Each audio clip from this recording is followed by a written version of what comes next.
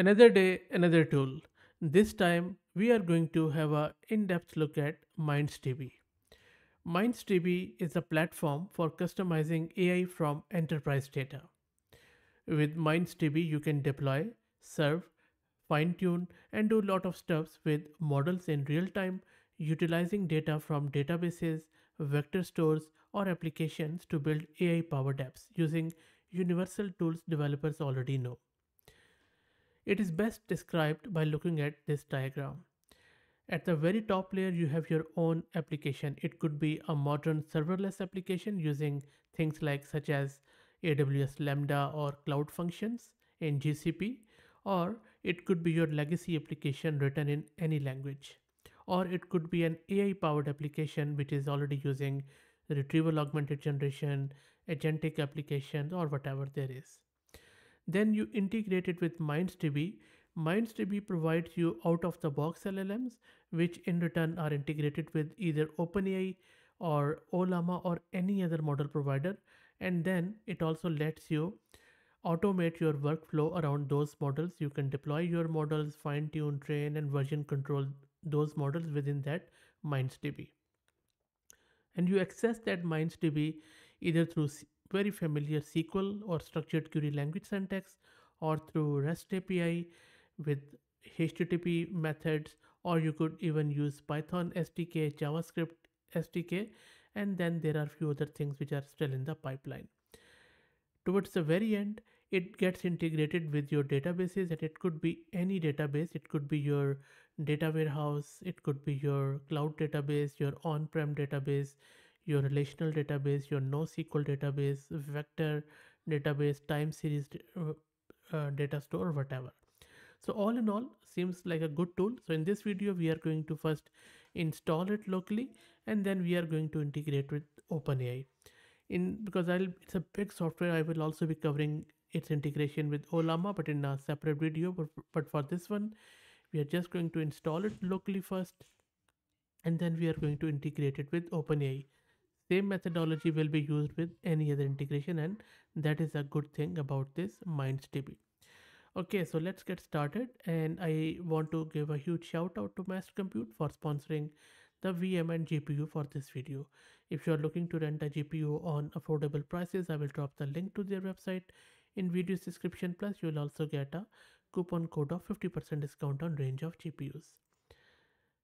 This is my Ubuntu system, and my GPU card is this NVIDIA RTX A6000 with 48 GB of VRAM.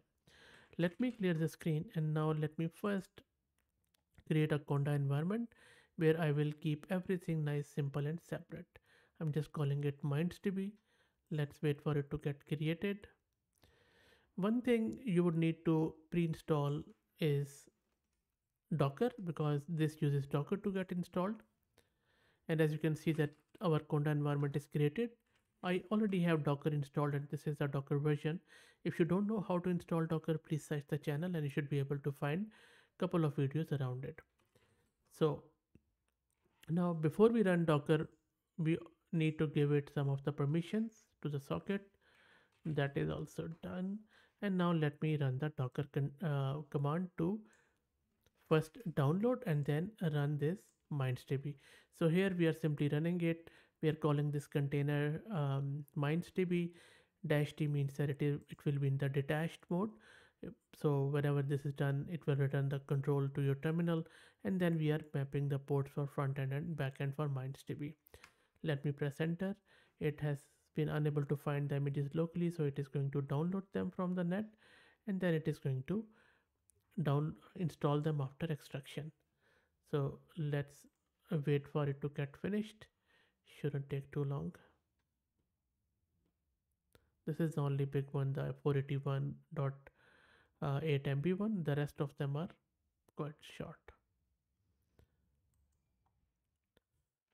So download and extraction is done, and your MindsDB is installed. That is how simple it is to install. Now if you want to access it, all you need to do is to go to your browser in the local machine.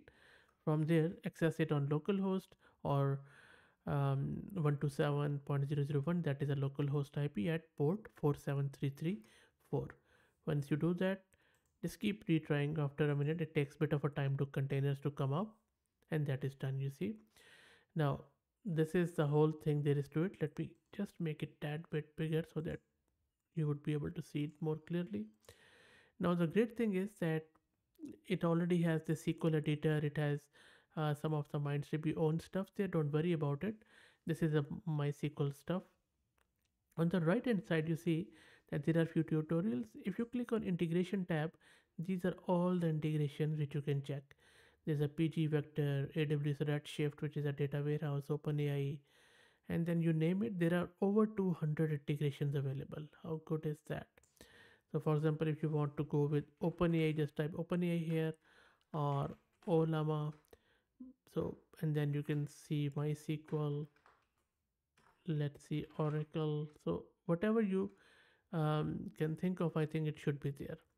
Now, first step you need to do in order to integrate these integration is to click on this settings button on the bottom left. Click here and then click on manage integrations. Just maybe type OpenAI, and it is already installed by default. If not, then simply just select that checkbox like this one, click on install, and it is going to install it for you, whatever integration is there. Then let's go back to SQL editor. Click on this SQL editor icon in the top left, and this is our SQL editor here. And now first up we need to create a machine learning engine. Seems like a big word, but it's a very simple command which you run in SQL editor. So because we are integrating it with OpenAI, so if you would need the OpenAI's key, so for that you would need to go to platform.openai.com and grab your OpenAI key from there, and then click on run, and it is going to create your ML engine. And that is a paid option. So let me set my OpenAI's key here, and then I will run it by clicking here, and then I will clear the screen. So let me quickly do that. So I have set my key, and you can see in the bottom section the query successfully completed. That is good. And now let's create our model. By creating our model means that we are initializing our model here. So we are just specifying that we are using that OpenAI engine which we created previously, and then we are calling the question column as question. So click on run. It is going to take few seconds, and it is going to, when it finishes, you will see that it will say successfully completed. There you go.